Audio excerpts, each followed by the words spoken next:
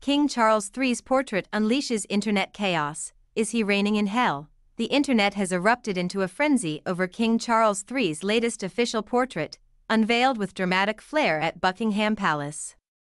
The portrait, featuring a striking red background, has divided opinions like never before. While some applaud the portrait's boldness, others are calling it downright hellish.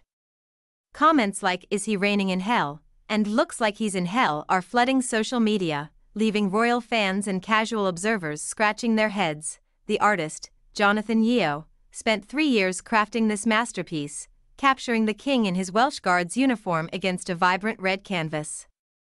However, the juxtaposition of the regal attire against the fiery backdrop has sparked memes galore, with netizens questioning the artistic choice. Despite the mixed reactions, some praise Yeo for encapsulating Charles's essence and life experiences.